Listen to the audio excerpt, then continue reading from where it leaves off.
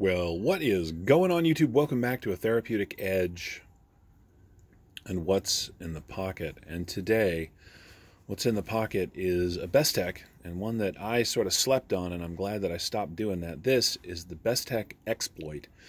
It is a Todd knife and tool design, and while I have had 3 or 4 of the other Todd knife and tool designs, this is by far my favorite. Now, as you can see, this is a front flipper. Look at that blade. God, this thing is beautiful.